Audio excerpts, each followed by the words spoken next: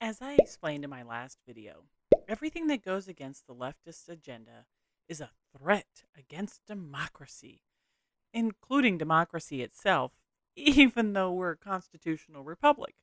The link to that video is down below.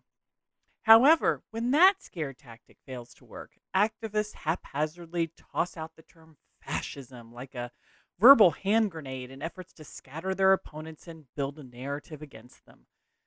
Since a large portion of people using that particular term really have no clue what it truly means, let's dissect it and see where the real threats are coming from in our country.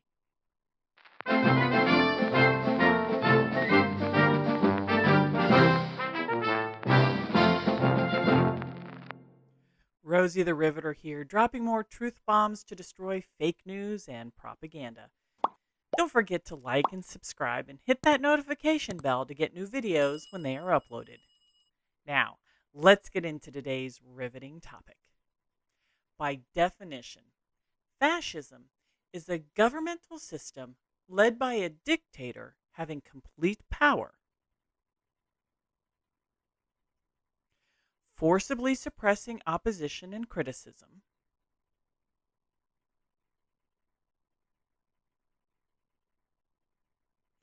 regimenting all industry, commerce, etc.,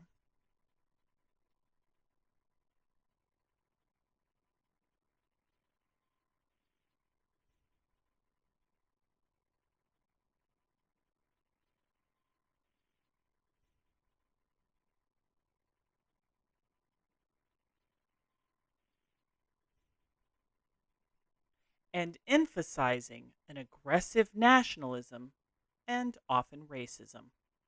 You got more questions, but I tell you, if you have a problem figuring out whether you're for me or Trump, then you ain't black.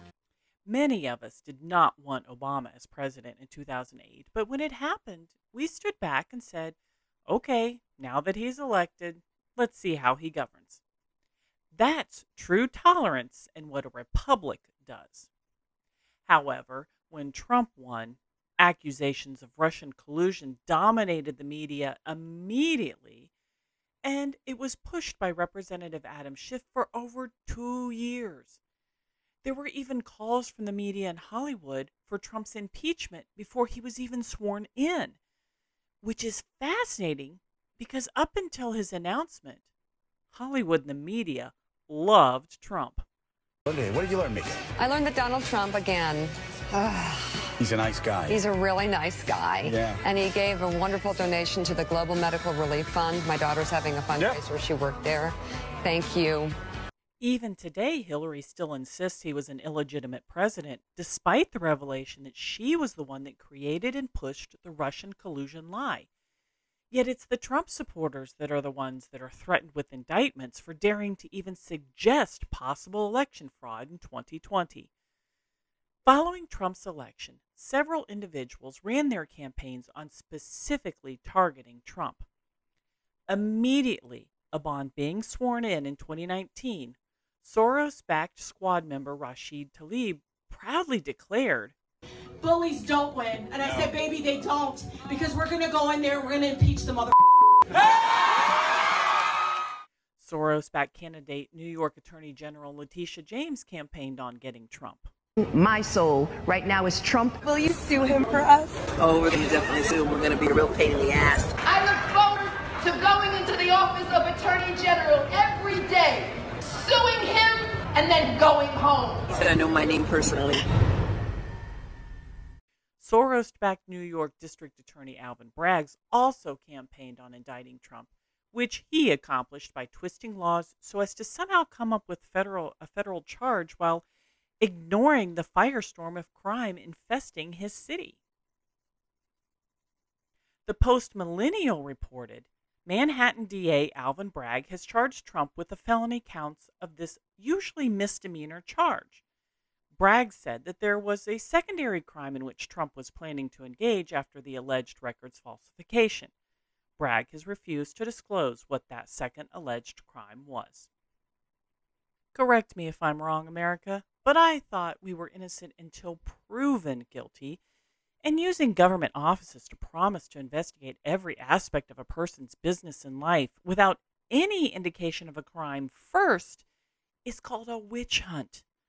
Likewise, going after someone for planning to engage in a crime seems like full-blown police state actions. Is it me, or does it feel like there is a well-coordinated attack against Trump and the right going on? Democrats have told us countless times the seriousness of the charge is all they need to take action. But is it true? As I exposed in a previous video, whistleblowers are only heroes in the left's eyes when they're attacking their opponent. They apparently really don't care about exposing corruption. I'll let you decide why. Just look at what they are doing with Hunter Biden and all the evidence coming out about him and how Joe is also involved, as well as the corruption being exposed within the FBI and the DOJ. Look over here. There's UFOs. No, wait a minute. Ukraine needs our help. We need to send them more money.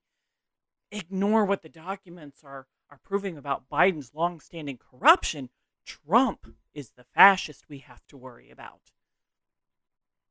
Then there's Jack Smith, the hand-picked DOJ prosecutor who is a vehement Trump hater and has a horrible record of twisting, manipulating, and falsifying laws to get convictions, including one case that was so egregious, the Supreme Court overturned it 8-0. I'll let you decide why you think the DOJ picked him. In July of 2016, FBI Director James Comey admitted Hillary Clinton committed federal crimes as Secretary of State before making excuses for her and then saying, although there is evidence of potential violations of the statutes regarding the handling of classified information, our judgment is that no reasonable prosecutor would bring such a case. However, when crowds at Trump rallies chanted, "Lock her up," the media vilified Trump and his supporters for even suggesting going after a political opponent. Even though Trump made the case against Hillary with evidence from Comey himself, Trump never moved forward with any of it after becoming president. Yet the media still called him a dictator because he wanted to. On the other hand, they have cheered as the Biden DOJ has looked into every nook and cranny of Trump's life only to indict him on a very flimsy and very questionable classified documents case, which Smith obtained by withholding evidence from the grand jury. Interestingly enough, on the same charges Comey and the DOJ declined to level against Hillary Clinton. Other presidents have had documents. Biden and Pence both have documents, but only Trump has been charged by the DOJ. The media, Hollywood, and the left celebrate as Trump is indicted, but as the truth is being revealed about Hunter and Joe Biden, all they can do is cry crocodile tears and fawn over how Biden loves his son. With reports Smith is preparing more indictments of Trump in regards to January 6th in the 2020 election, probably by withholding more information from the grand jury, I'm anticipating those will occur as more damning information drops about Joe and Hunter Biden so as to dominate the media and cover up the Biden's corruption again. This is what happens in third world banana republics, folks, not the freest country in the world. Biden said he wanted his administration to be transparent. Can you get any more transparent than obviously covering up your family's crimes while using federal law enforcement to go after your opponent? Despite the media trying to garner sympathy for Joe regarding Hunter, Democrat voters are seeing the truth. They're living in a Biden America, and they want another choice. Many of them are looking at Robert F. Kennedy Jr. Democracy, right? So how has the DNC responded? Nope. We've declared Biden the candidate, so we will not have any primary debates. Legacy news and social media outlets have jumped on board too, censoring and ignoring Kennedy. It's so bad.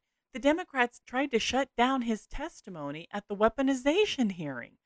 Regardless, he is gaining a following as people are abandoning legacy news and seeking him out on alternative media. Biden has sent billions, that's with a B, billions of our tax dollars to Ukraine under the guise that we are fighting for their democracy. But recently, Zelensky announced there will not be an election until after the war is over. So who cares if the people want a new leader who might be willing to make a peace deal with Russia? He's going to keep control until he decides the war is over. Seems like our billions have bought a dictatorship, not a democracy.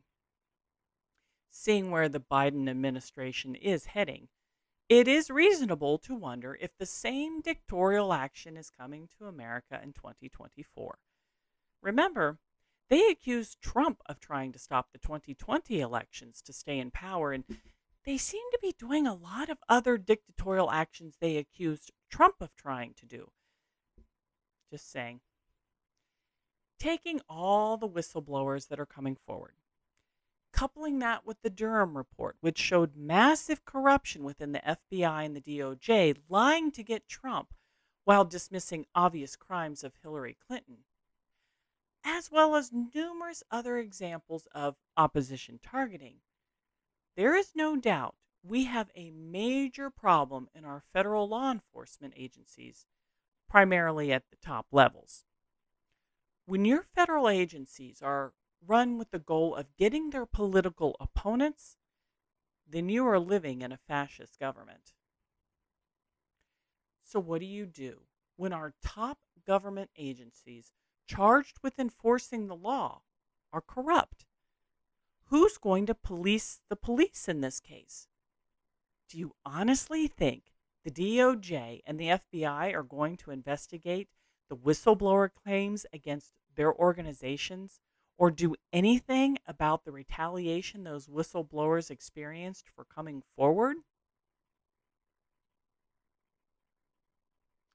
Well, our founding fathers saw this coming and built in a safeguard in our Constitution for that.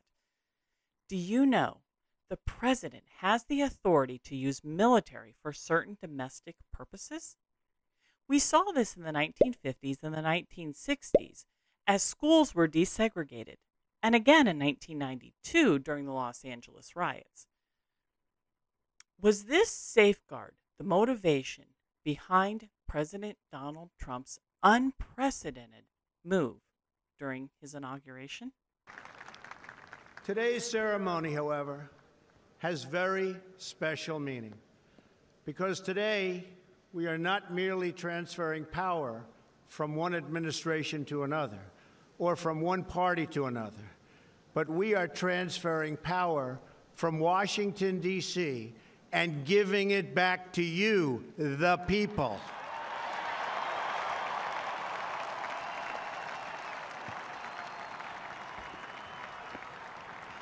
For too long, a small group in our nation's capital has reaped the rewards of government while the people have borne the cost. Not only did Trump declare he was giving power back to the people, which, for the record, is the complete opposite of fascism, did you notice who is behind him at the moment? Among the military behind Trump were soldiers representing military intelligence and JAG, or Judge Advocate General, the law enforcement arm of the military. If it is discovered that our federal law enforcement agencies have been completely corrupted at the top, what can the country do?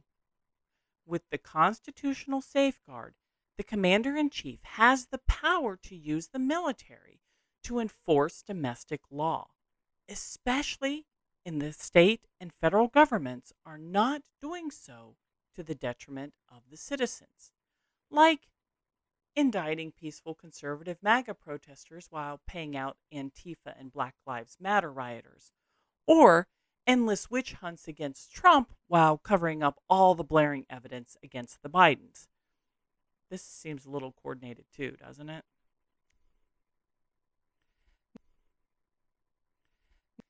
In June of 2020, Adam Schiff proposed a law to prevent the so-called misuse of military and domestic law enforcement, why would Schiff, out of the blue, introduce such a bill?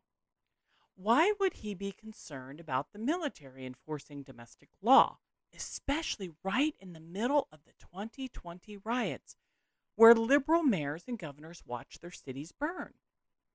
In fact, prosecutors not only dismissed vandalizing and criminal charges committed during those riots, while you were forced to stay locked up in your home, cities were releasing convicted violent criminals back on the streets, who committed even more crimes. Trump has been saying when he is reelected, he will decimate the deep state. Is this why Schiff proposed his law? Is this why they are doing everything they can to keep him out of office? Many reasonably argue that the military is corrupted too, and that safeguard is not an option anymore. There is justifiable evidence for that viewpoint. However, there is other evidence that there are still good, solid people in the military, and that military intervention is the only way to clean this all up. Time will tell which path our country takes. Those of us of faith realize no matter what happens, God is in control. What an incredible peace that brings. He brought the Israelites out of slavery in Egypt. He returned them to Jerusalem after the exile in Babylon. He used Samson to judge and destroy the Philistines, and he used Esther to save the Israelites from annihilation. With both Samson and Esther, God took the actions of those planning to destroy his people and boomeranged those actions back onto the perpetrators. Will he do it again? Time will tell. But whatever happens, God wins. I'm Rosie the Riveter, and that's my 2 cents. But what do you think? Leave your comments down below. And if you enjoy my content, please consider supporting my work on Patreon. You can find all my videos and my blog, Liberating Letters, at thefaxpaper.com. You can also start your own research on the Fax Paper by exploring the thousands of links to articles I have, including those noted in my videos. Sharing the truth fake news propagandists won't. Investigate and discover the truth for yourself.